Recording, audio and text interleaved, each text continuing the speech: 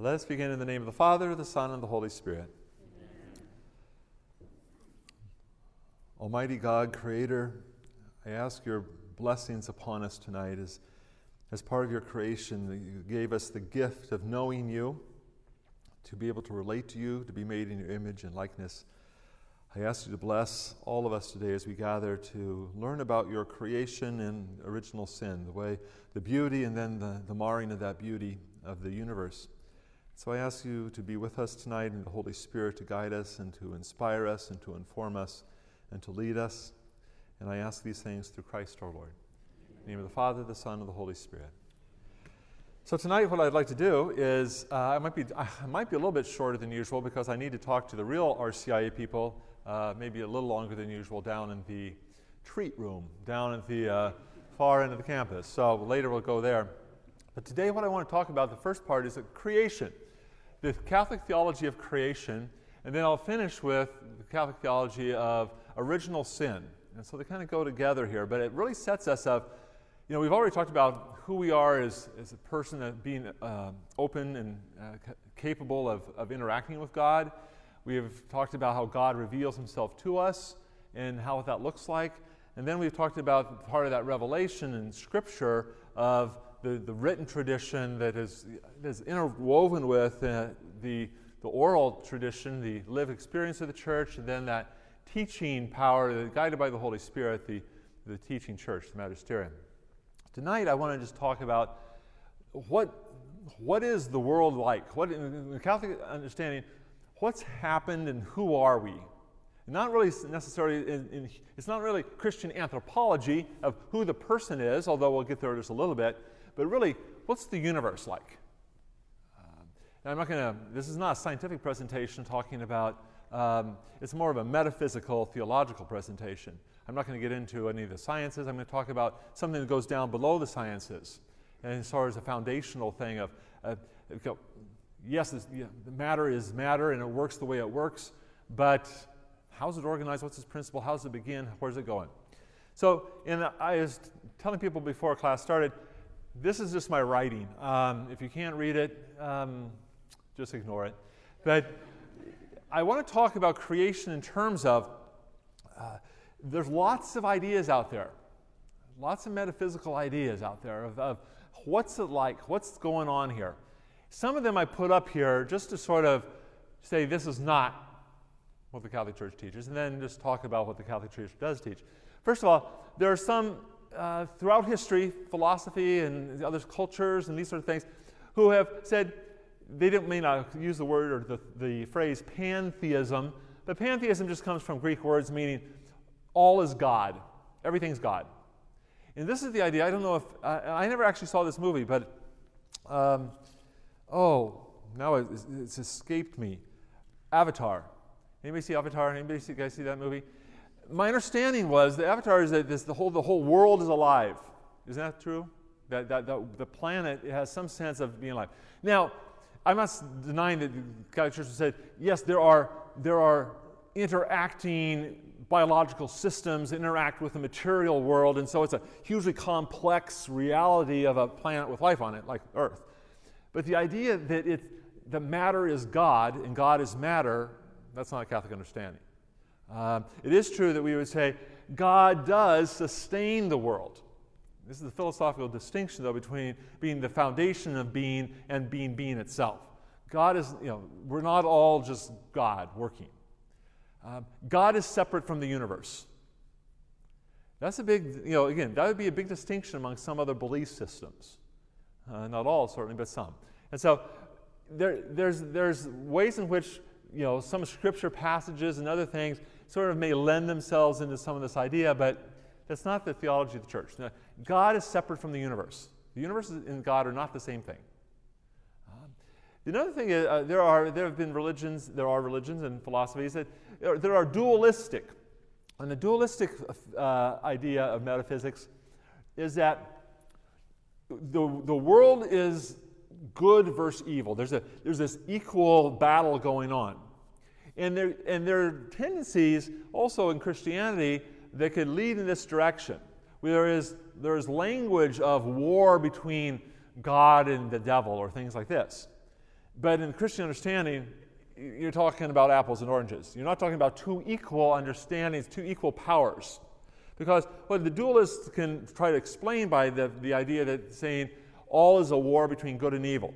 It accounts for conflict, it accounts for destruction, it accounts for all those sort of things by that philosophy. So none of these are stupid in the sense that they're ridiculous. There's always a reason why that one particular aspect of experience is brought out and underlined. But for Christianity, and here I don't think, classic Protestantism and Greek Orthodox would say the same thing, that God and the devil are not the same thing. We'll talk about the devil later when we talk about angels and things. But the devil, we're even talking a little bit about the original sin. That's created realities. God created all the angels, including the devil. God has as much control over them as he does over us. In the sense of, you're not talking about two equal forces. You're talking about God and then some of his creatures who have deliberately gone against God's will. Again, we'll talk about that later. But we see the universe as not dualistic. We do not believe there's a dualism involved. Cyclical. There are also aspects of philosophies and theologies in the world and in history that think of that all is great cycle.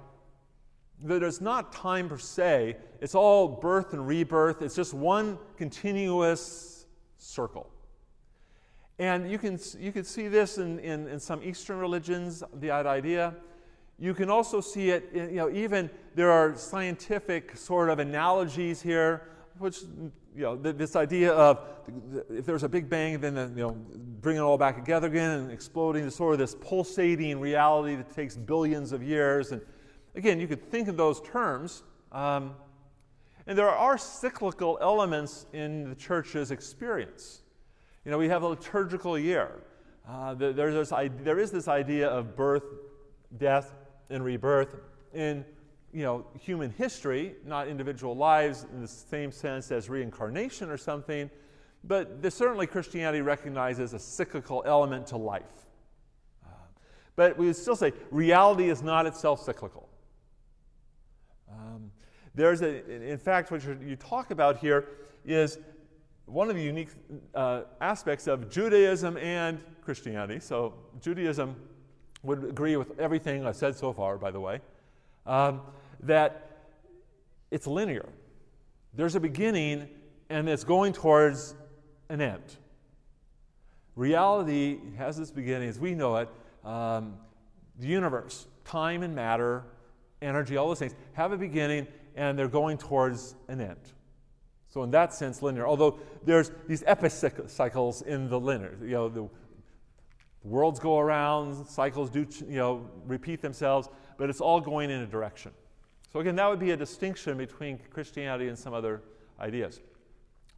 Materialism, very, very popular modern philosophy of metaphysics. Although it's a metaphysics without metaphysics. It would be a metaphysics that denies metaphysics, which means simply that it's a physics. You're saying all is matter. There is no such thing as spiritual, there's no spiritual, there's no non-material, that's a contradiction.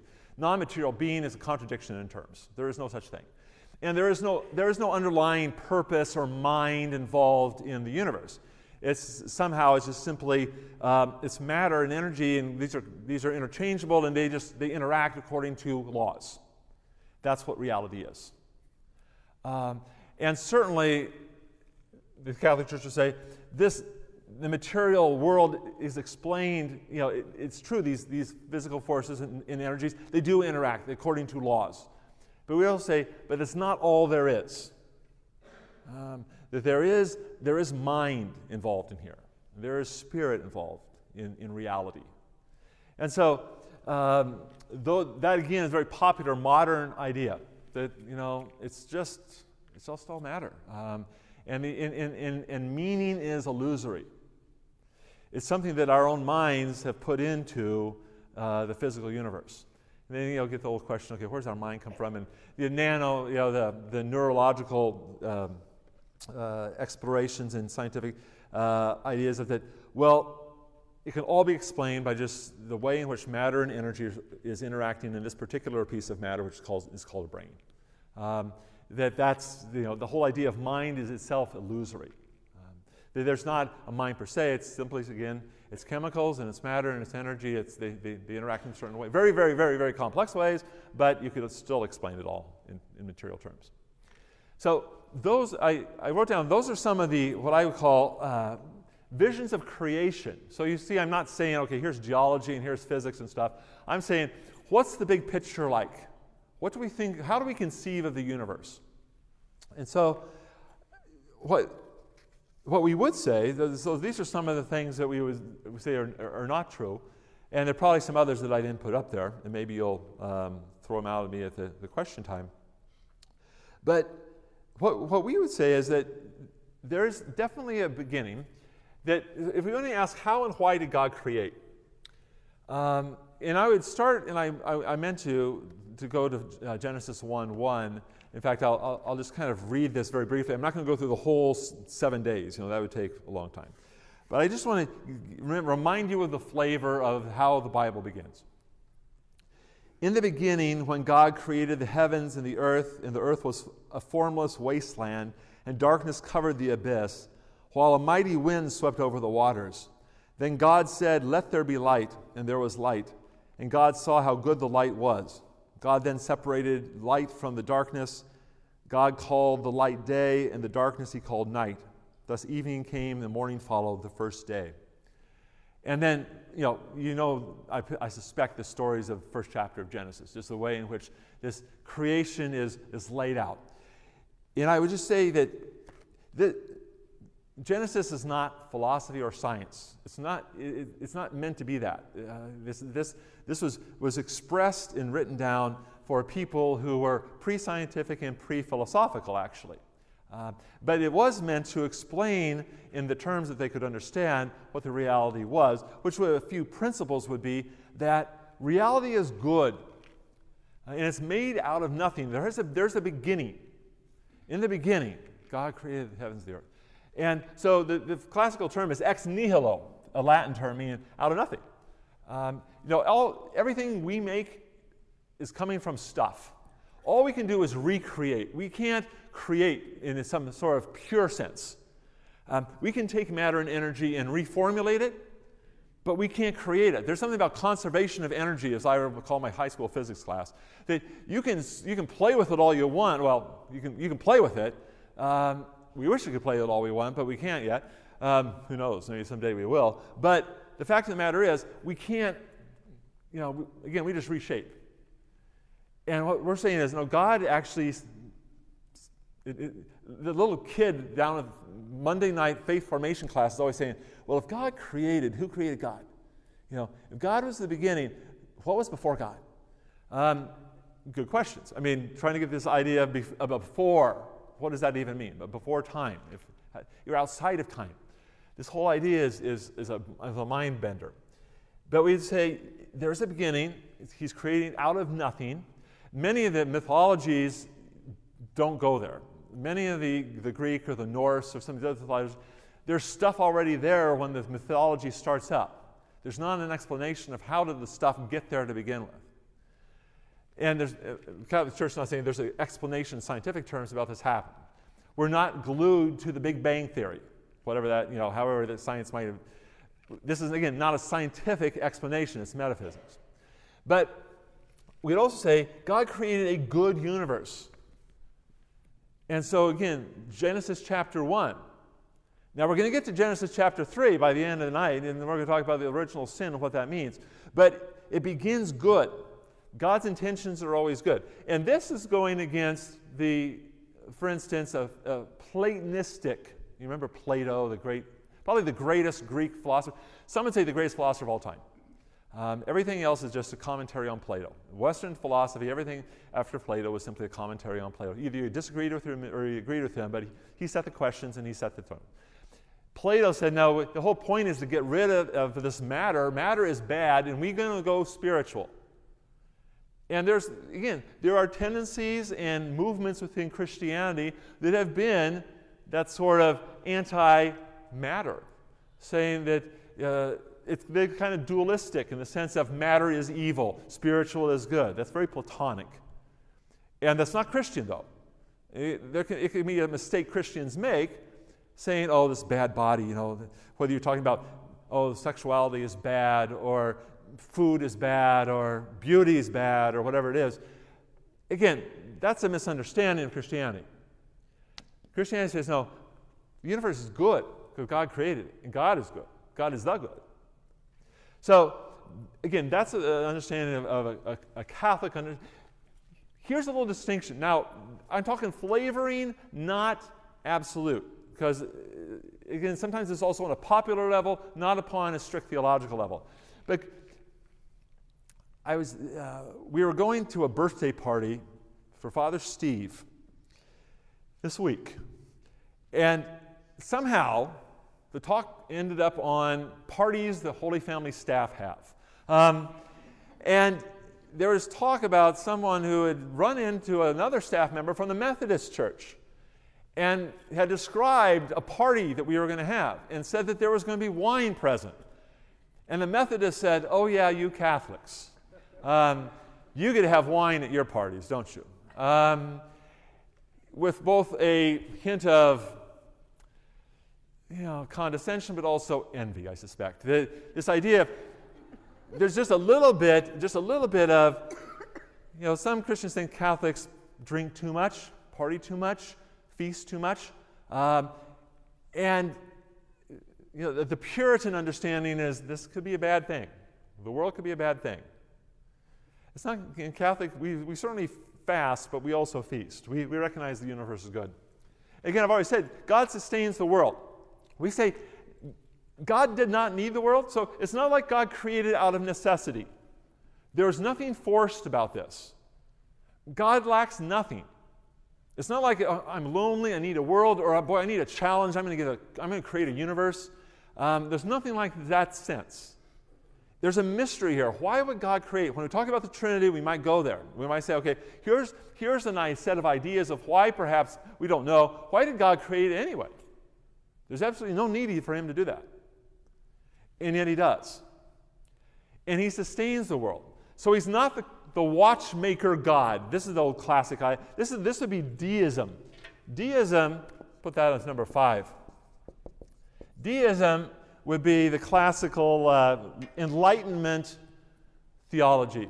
Remember, let's say Age of Enlightenment, 1700s. Think of Benjamin Franklin, Thomas Jefferson, Voltaire, those kind of types. They might believe that there's a God, an unmoved mover, a first principle, someone who would start off. But God would start it off and then disappear. And say, I'm going to start this off as a little truffle. How does things start? So there's this idea that God is out there starting it up, but he's not with you and me. He's not sustaining us. He's not involved or caring about us. This is Aristotle's God. God is there, but God doesn't care. And we would say, no, God sustains every single one of us at all times. The energy and matter, without God, it doesn't exist. He brought it into being. He sustains it in being. Now, he works according to these laws that he himself set up in his own mind, and yet, without God, nothing exists. Not just at the beginning, but always. But we would also say, he created a world that is not completed. It is in the Latin phrase, in statu via, in the state of journey. And so the creation is an ongoing, not completed reality. Remember I talked about the linear understanding of creation. There is a beginning and there's an end, and there's journey. Now, would we call this progress? Because again, there's a modern tendency in theme in all sorts of areas of human endeavor is progress. The idea that we're getting better, smarter, more moral, better, it's just getting better and better, a little better every day. This idea of so there is a secular equivalent of Christianity in an idea of a progression of human beings into something down here, which is marvelous. And so that idea is something that we could share with, at least in the broad sense of we don't necessarily think we're going the same way for the same reason, but it's not ancient Egypt or something like this, where you had thousands of years of static society where we're saying it was this way yesterday, it's this way today, it'll be this way tomorrow. This is just the way it is. We're not going anywhere, we're just going. And it tends to be more the cyclical, just saying this is the way it is. And we're saying, no, God this creation is unfolding towards an end. So, again, we have this beautiful beginning in the book of Genesis, and there's an end in the book of Revelation. So there's a plot through the Bible. There's a plot to God's revelation. He's saying, hey, let me tell you the roadmap of reality for you. Here's what history is, here's what humanity is, and here's where we're going. So, questions about any of that? Questions about some of that so far? You know, the whole creation idea. That's simple snapshots in 20 minutes of huge swaths of Western theology and philosophy. But it's how we look at the universe and as opposed to some other schools of thought throughout history and today. Questions or comments or no? No? Okay, so where we're going to go now is the next plot device is, in fact, original sin. So what I want to talk about now is, so the plot thickens in chapter 3 of Genesis. So chapter 1, everything's pretty good. Chapter 2, second creation story, we might get to that when we talk more about human person, but all is good. God looked at it, saw it, and it was good. And when he made us, human being, it was very good. Remember on that 6th day? Boy, created Adam oh, beautiful. Original sin. And then he blew it.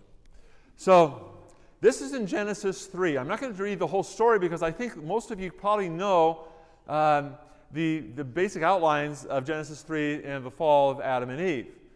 You've got the old devil there and the snake. Now, again, these are theological interpretations of the revelation of Scripture, and this is being written for people of the Mesopotamian sort of Semitic culture, roughly 1000 BC, and so you're dealing with that kind of presentation. But I want to begin with a little bit of Christian anthropology. So now we're going to talk about who are human beings. Now, this isn't the anthropology you would necessarily find in the anthropology department at the University of Washington, but it is looking at the same thing, which is the human being. So, how does our faith view me and you, the human person? And here we'd leave it to doctors to figure out, okay, how does this body work? You know, that's fine. You know, all those medical schools, all the research going on. Some person's got some Nobel Prizes for doing some great work in biology and physiology and medicine. That's great. So we're learning more and more about how the material person of the body works. This body of ours, we say there's a physical principle that there's an integrity to us, a physical integrity and principle to us, that we do have bodies. So again, notice the danger of dualism here. There's going to be the danger of a simplistic theology of body, soul being these two completely separate things, and the body is bad and the spiritual is good. That's Plato. It's not Christ. But it's language we often use. And in fact, when Paul talks about the spirit warring against the flesh and these sorts of things, it lends itself to those understandings. But the body's not bad. This flesh is bad, but then that's because we're going to talk about original sin. The body itself is beautiful because it's made by God. The Pauline flesh is the body plus original sin, and that's a car wreck. So we're going to get to there. That's where we're headed. So we have this body made by God, and we also have a soul. Now, this is the unique spiritual principle within each person that is created directly by God and is immortal.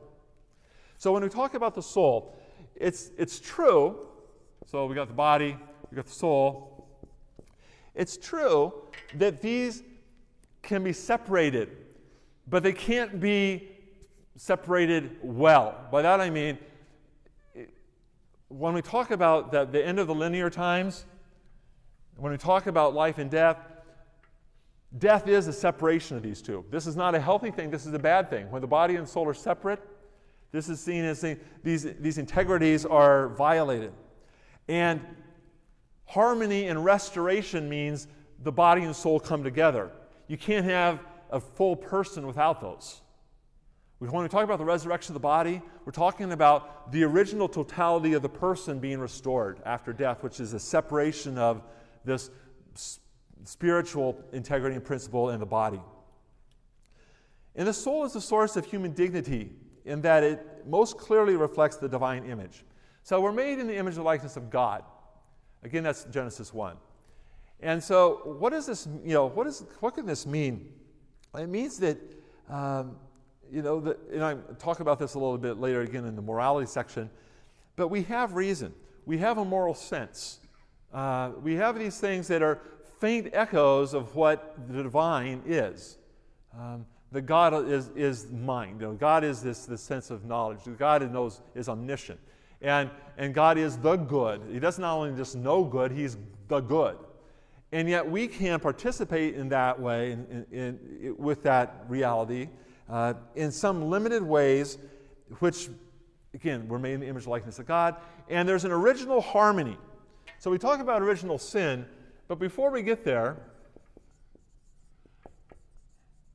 there's original harmony. There is this sense of there's a way we're supposed to be. Now we're not, but there was an original way in which we were. Now, when I talk about all of this stuff in the book of Genesis, again, I'm not talking science, I'm not talking, it's not meant to be a textbook in that way. When I talked last week about Revelation and Scripture and how Catholics understand Scripture, there's a broad spectrum of how a Catholic can approach Genesis 1 through 3. You can do it literally and say, this is just the description of what happened.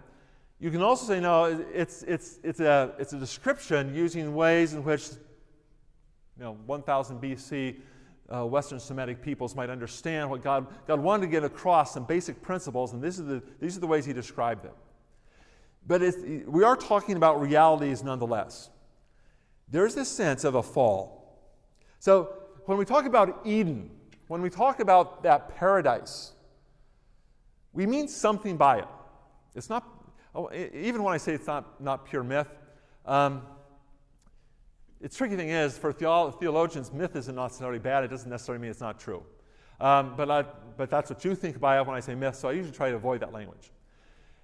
But I do mean it's describing in some sense, reality. Now, how does that describe in terms of history? I'm a history major. I don't know. Can't pin it down. I don't know how that works. But I do feel the idea of original harmony is talking about something real.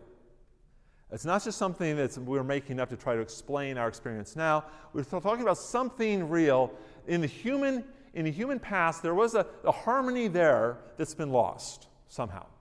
And yet there are echoes of it. And there are senses of it. And so that's when we're going to talk about the original harmony turning in the original sin. Genesis 3, verses 1 through 13 describes this.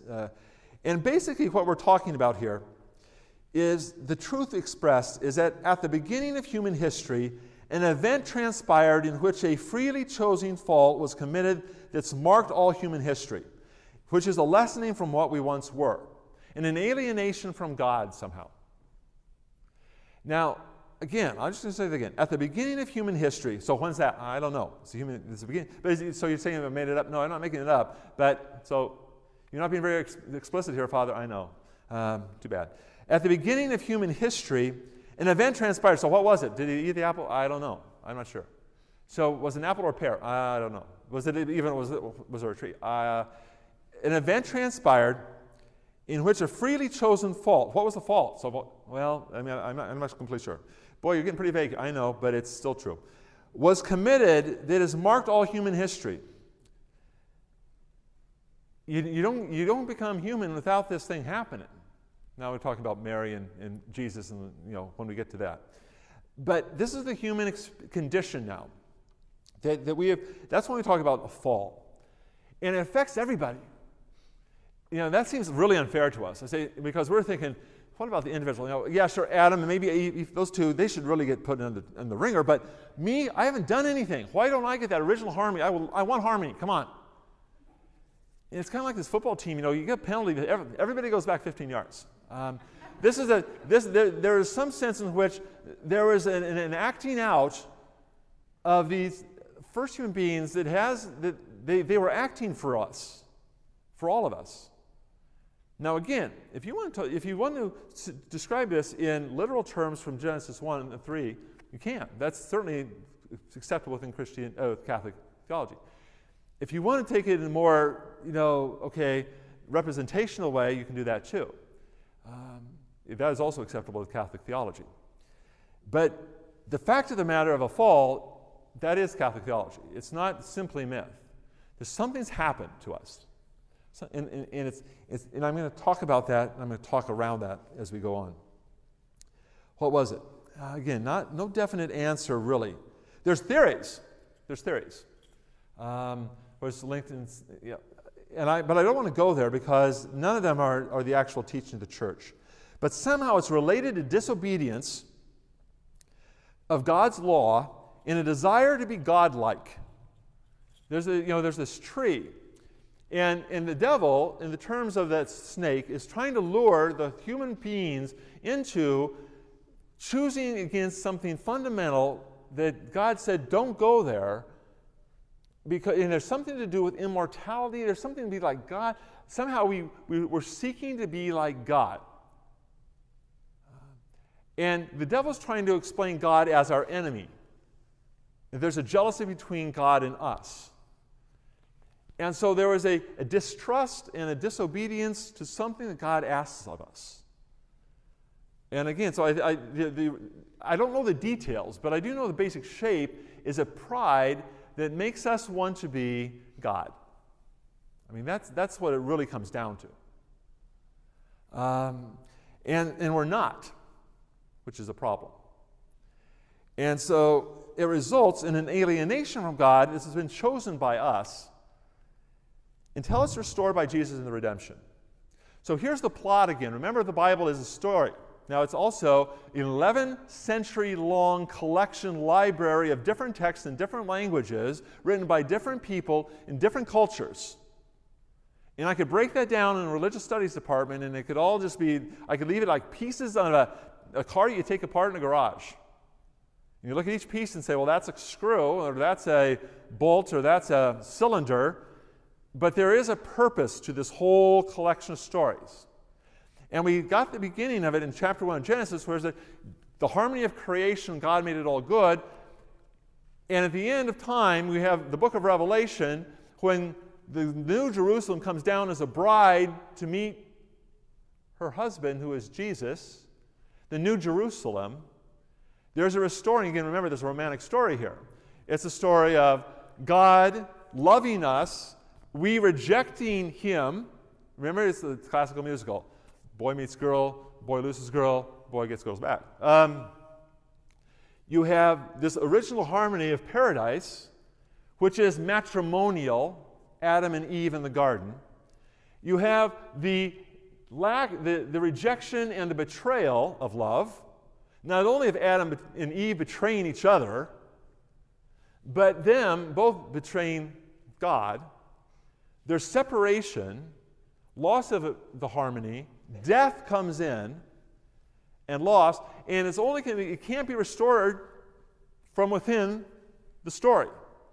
There has to be somebody, because there's this divine violation, and somehow there has to be restoration, and only God can do this, and He sends Christ in. First He prepares a people for Christ in the Hebrew, eventually Jewish people. They have their own story, and in that people, He's prepared Jesus Christ, who is true God, true man, who is going to restore the original harmony, which is in Revelation that at the end of time begins the linear story. There's a plot. It's not just a serial of endless stories. You know, if you ever watched, you know, Flash Gordon or some of these Saturday, you know, I'm dating myself, I caught the end of that, these serials where it's just one story after another. There's not actually, you know, nowadays Batman has a plot. When I watched Batman, it was just one, you know, there's just, okay, this week it's the Penguin. But there's never any movement. It's always, and the commissioner's always commissioner, and Batman's always Batman, and Robin's always Robin, and that's just the way it is. Segment after segment after segment. There's no linear development. The Bible says no, there is. And that's the point of Jesus, is to restore this original harmony that's been lost by original sin. So, and that's what our baptism, when we talk about baptism and we talk about that new life that maybe some of you are going to be going through, you're going to be baptized into the death of Christ to live again in a new life. What original sin does is it starts us outside of it starts us outside of Eden. We are all born outside of harmony. It doesn't mean your little baby's not a good, nice baby. But when your baby's born, when you were born and I was born, we were not in Eden. We were born east of Eden. And there's only one way back through. Christ is the only way, the only door is Christ to go back into Eden. I'm going to preach this someday. The problem with modern technology today is we're trying to storm Eden ourselves. We're trying to get back to Eden by ourselves. And so we're trying to recreate a deathless, immortal, all-powerful reality of harmony using our own powers, and it's going to be self-destructive. It's going to be a violation of the tree of life, just like it was in Genesis 3. I'll go there some other time. But it brings death in its wing. And we say, oh, come on, Father, it's always been death. You know, as long as there's been life, there's been death. That's the way it works. Yeah. I mean, I studied biology. You know, I know all about death. Nevertheless, first, if you're talking about an original reality, was there a promise given to us somehow for human beings that we could be immortal? I do believe in immortality now. I mean, I think that each one of us is going to live forever. What that's going to look like, that's an open question. But death is not part of God's plan in the sense of He's okay with it. There's going to be a harmony when death's defeated. Somehow, at the end of time, now we don't think in time, we think in billion years. I'm not talking billion years. I'm talking about end of time. There's going to be a time when death itself is defeated, alienation from God and one another is defeated, this whole lack of harmony with creation itself. Romans 8 talks about all creation groaning, waiting redemption. It's not just the human persons. Somehow, creation itself has been thwarted. And we don't seem to think that. If you're a materialist, that doesn't make any sense either, because it's just matter and energy clanging around, according to laws. But in Christian understanding, it says, no, reality itself is going down this road that was not God's original intention. Things have gotten mixed up. Because when we talk about original sin in Genesis 3, remember, there's already a snake in the garden. So original sin is not original sin. And we're going to talk about the angelic spirit and the angelic spiritual world, but somehow there was help in getting to original sin. There is this spiritual reality of evil mind that's working in this in reality as well. So it's not even just we're messed up, but somehow creation itself is going to be renewed in such a way that there's a harmony that's not there now. What is that going to look like? I don't know.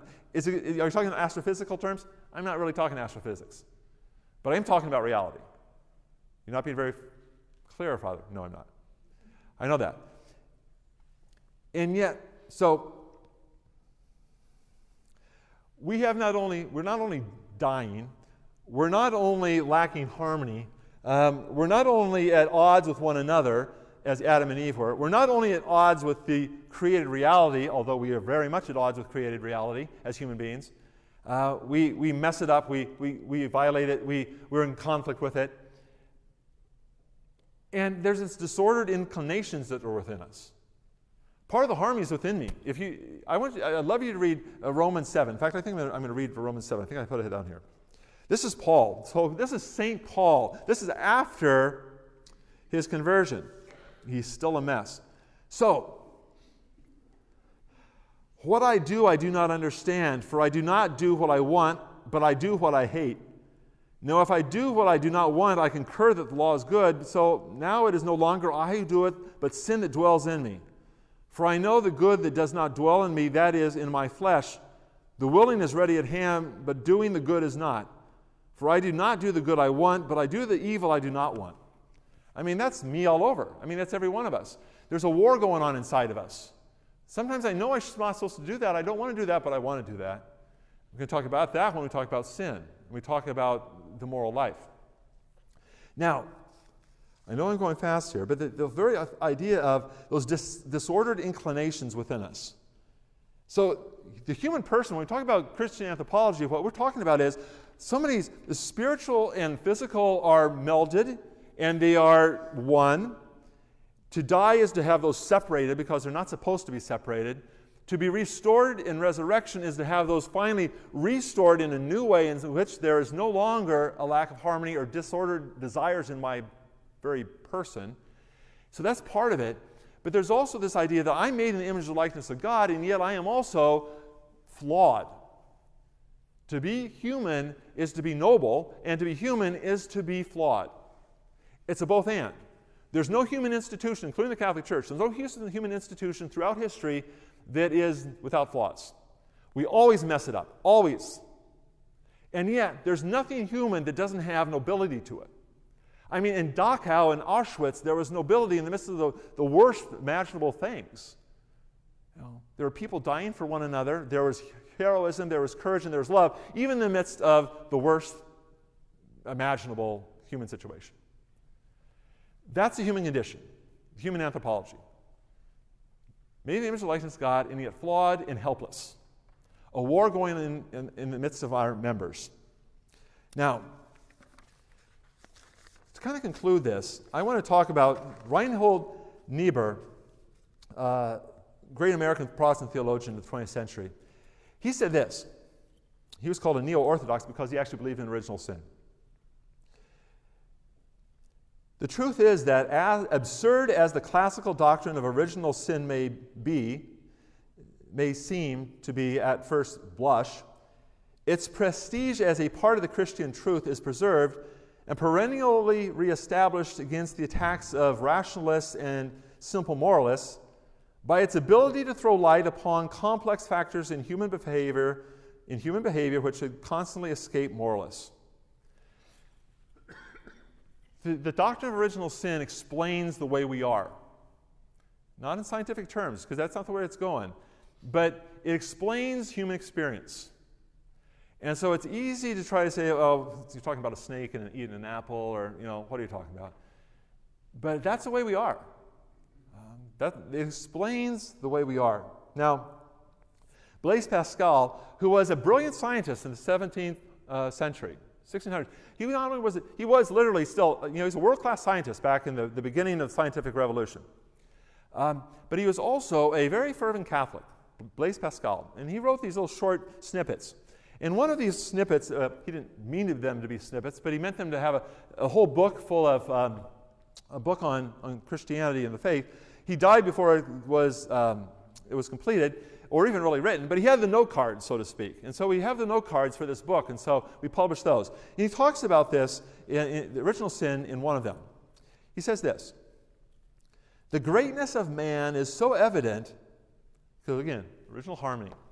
The greatness of man is so evident that it is even proved by his wretchedness. So again, original sin, the animal within. For what in animals is called nature, we call wretchedness in man. By which we recognize that his nature now being like that of animals, yeah, we see that, he has fallen from a better nature which once was his. For who is unhappy at not being a king except a deposed king? Who is unhappy at having only one mouth, and who is not unhappy at having only one eye? There's a sense of which we have a longing to be more than we are. No rock, polar bear, fir tree, salmon is discontent in any way in that sense. They're simply themselves. And yet we have the sense of, I'm not all I can be. I'm a longing for something that I can't get to myself. So that's what Blaise Pascal is saying. He said, there's something unnatural about that. If it's natural, I mean, who cares that I have one mouth because I'm supposed to have one mouth? I don't care I only have one mouth. I look stupid with two. But I'm saying, you lose an eye, Remember that football player who lost part of his finger tackling a couple weeks ago? Any of you hear about that? Get this. How many of you did? Come on. How many of you heard about the football player that lost part of his finger in a tackle? And he didn't know he'd lost part of his finger. He kept playing.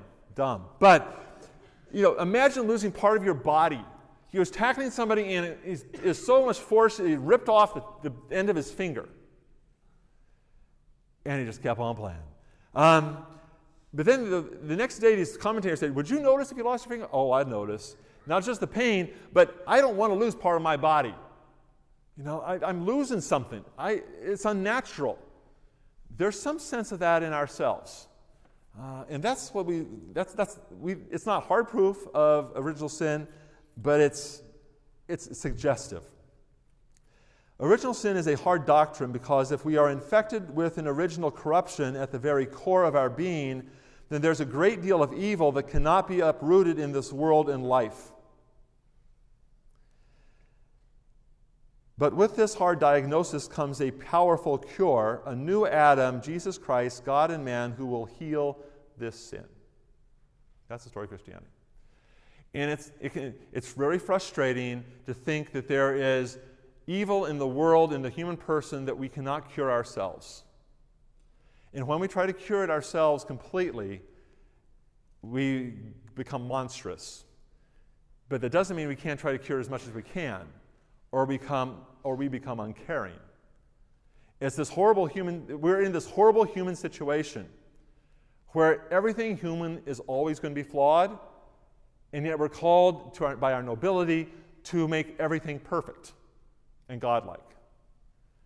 And we'll always end up somewhere in between. There's all sorts of that's the human condition. This is explained by Christian anthropology, original sin, and our understanding of creation. That's where we're at. And so we're infected, and the only real ultimate cure is Christ. Questions about that? Questions about original sin and the doctrine of original sin and its place in Christian theology and stuff. We were separated from Eden through original sin. God's plan was to bring back Eden. So we're separated from Eden by original sin. God's plan is to bring back Eden. His plan is to bring back that harmony with us. When we think of heaven, we think in terms of paradise. We do not know what that means. We do not know what Eden meant in the same way. It doesn't mean it's not real. The human experience, there's an original human experience, I think, that was real. And I think we still get glimpses of it. It's an interesting truth, and it may not just be with Christian saints, and maybe it's with people who are in harmony more than others. But there's a characteristic of some saints that they can communicate with animals. That there is a harmony with animals, and this fairly well documented, a harmony with animals that we don't possess. The typical human being doesn't possess. I mean, I just think that maybe in your own life, there have been hints and times where you kind of glimpse a harmony. Something more that, the Catholic Church doesn't believe we're completely destroyed by original sin. This is the difference between classic Protestant theology and Catholic theology. Protestant theology say original sin completely destroyed us. There's nothing good left. It's all Christ. And we would say we've been blitzed, bloodied, bombarded, and yet there's still some good in us too. It's a mixture, which seems pride to a Protestant, but again we say, but that's still our experience. There's nobility still. The image and likeness of God, there's still a retention of that somehow. It's still there, even though there's also these big cracks in us, and we can't perfect ourselves, and we can't save ourselves, and yet there's still this godlike quality in the human person. So it's at both and. So I'm going to finish, it's 10 to 8, so I'm going to finish with a prayer. Thank you for coming, and in the name of the Father, the Son, and the Holy Spirit. Amen. Lord, I ask your blessings upon everyone here, all of us, that we might seek that harmony that we long for, that we can just partially identify and dream about, without identifying perhaps, I ask your blessing upon all of us that we might find in Christ a cure for what ails us, that you might shed your grace upon us, that we might accept that gift, that we might be humble enough to accept a new paradise you've planned for us in Christ. So bless all of us with a desire and the eventual experience of that harmony. And I ask all these things through Christ our Lord. In the name of the Father, the Son, and the Holy Spirit. Amen. Thank you.